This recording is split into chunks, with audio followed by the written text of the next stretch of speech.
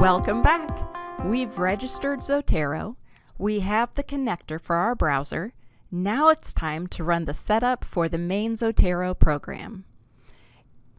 We downloaded it and it's sitting down here at the bottom of Chrome. Double-click the downloaded file. This may trigger any security software that you have.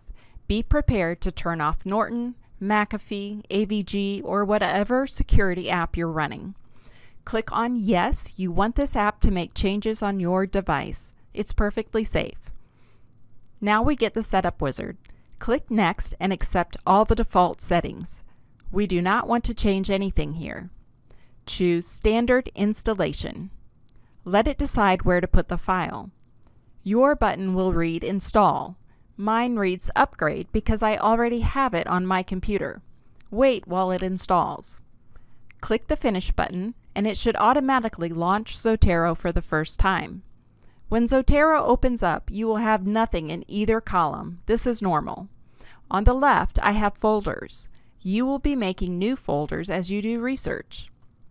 When I click on a folder on the left, the middle column shows all the resources that have been saved in that folder.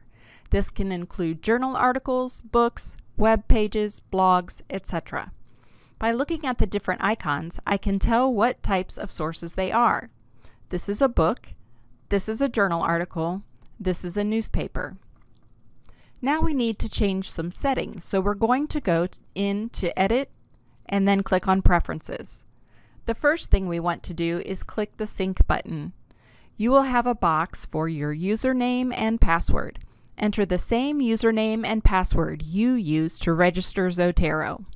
Go ahead and put those in and click OK. Once you have those in, go to the top right of the screen and click on the green arrow. It should rotate and then stop. If it does that, it means your account is syncing to the cloud and all is well. If you get any error messages, you want to double check that you have put in the correct username and password. If it continues to not work, please contact the library so we can help you. Now, go back to Edit and Preferences. Click the icon for Cite. Certain citation styles are automatically included in the Zotero installation.